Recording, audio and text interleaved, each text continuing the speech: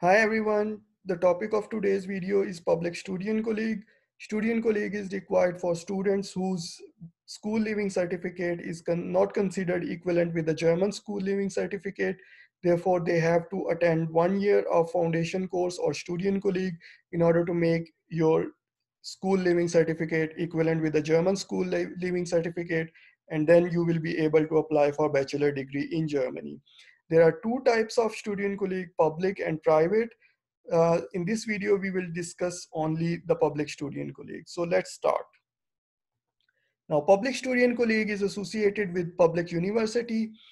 There is usually one Studienkolleg located in one particular state, and all the universities located in that particular state are associated with this Studienkolleg. There are some states where there are multiple Studienkollegs, and there is one state, Nord Rhine-Westphalia, where there is no public Studienkolleg, and none of the university is offering any Studienkolleg for the international students. Now, I have made a second slide in which I will show you how the application process for Studienkolleg works. There we can check how to apply for the Studienkolleg if you want to apply for a public one. Now, public Studienkolleg is conducted in German language. Um, it means that all the subjects that you will be studying during the public Studienkolleg, they will be in German language, which the subjects will differ depending on what bachelor degree you are interested in and what bachelor degree you would like to study.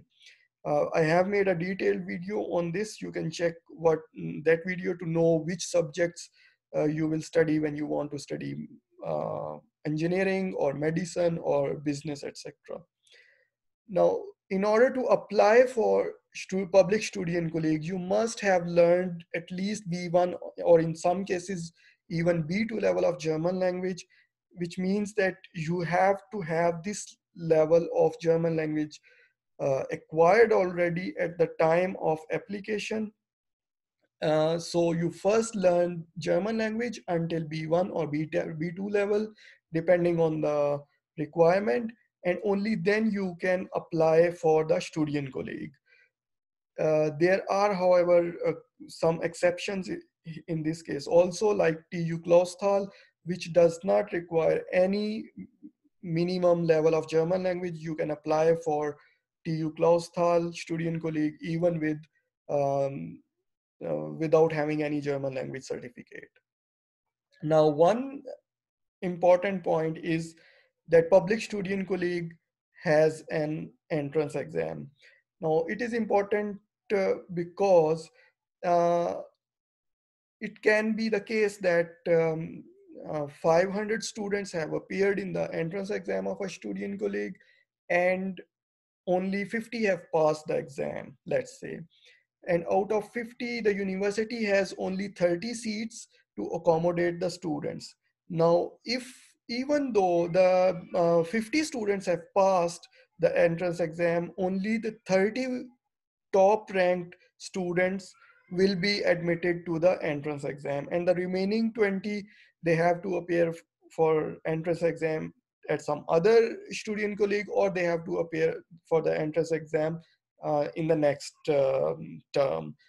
The second important challenge for public Studienkolleg is that although you have passed the B1 or B2 level of German language, the entrance exam will also have additional subject like mathematics if you want to study engineering later on.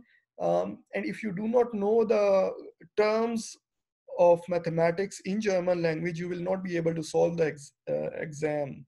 So you will definitely not be able to qualify. So you have to put extra effort apart from B1 or B2 level of German language in order to score really very well in the entrance exam of public Studienkolleg. Now, Studienkolleg duration is 1 year, which consists of 2 semesters. There is one break in between.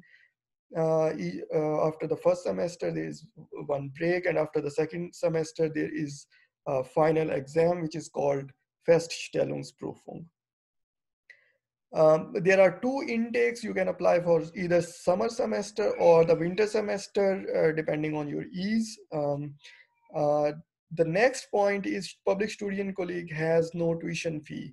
Now, this is true for all states except Baden-Württemberg, where you have to pay 1,500 euros for one semester, which means 1 year student colleague will cost you 3,000 euros for the tuition fees only. Uh, then the next point is possibility to get university accommodation and semester ticket. That is very important because if you get university accommodation, it will save a lot of money for you. Let's say the university accommodation uh, you have to pay around 200 to 300 euros per month. Whereas if you get a private accommodation, first it's very hard to find outside, um, because all the landlord, they will be asking for some kind of security in term of some evidence that you are also earning so that you are able to pay the rent. Remember, they will not check your bank account statements, etc. So it's very difficult for students to get private accommodation outside of university. Therefore, you have very big advantage. All your utility bills are included in the hostel rent that you pay. Therefore, it's very much economical for students. And the second thing you will get is the semester ticket. You will once you are enrolled at a public student college, you are considered as a student, and you are able to get semester ticket, which allows you to use the public transport of all kind um, through that semester ticket. So this semester ticket is valid for one semester, which means 6 months. You pay some amount for it, but that is like 1/3 or 1/4 of the amount that you have to pay if you do not have this facility. So the amount you have to pay for traveling, if you are not enrolled at a public student colleague, is almost 3 to 4 times higher, uh, and that is like a very big amount. Students have to apply to the university, not to the student colleague. This I will show you in the next slide how you should understand this requirement.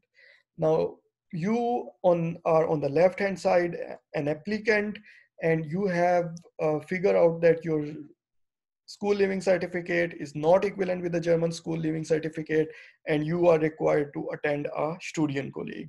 Now, you also know that you cannot apply to the Studienkolleg directly. Therefore, you have checked the website of 3 different universities, and you have selected 3 different courses to which you want to apply. Now, let's say that the two universities, university 1 and 2, they are situated in the same state. They are situated in state 1, and the third university is located in a state 2 of Germany. And we have to make it clear for you, I have taken 2 scenarios. So first we start with a simple scenario of state 2, where the university number 3 is located. So you have to apply to university number 3 for a bachelor degree program, although you know that you will not get admission into bachelor degree, and you need to study Studienkolleg. And this university accepts the applications directly.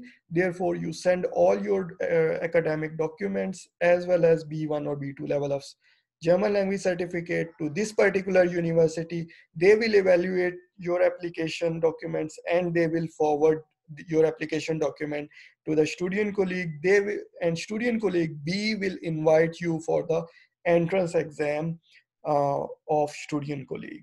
Now, this University 1 and 2, which are located in state 1 of Germany, they when you read the their requirement and the application process for international students, you come to know that they do not accept the applications directly from applicant. Rather, they ask the applicants to apply for the for the course they are interested in through Uni Assist. Now you have to go to the portal of Uni Assist, create your account. I have made one video also regarding how you can create an account, you can apply for Studienkolleg. You can refer to that video.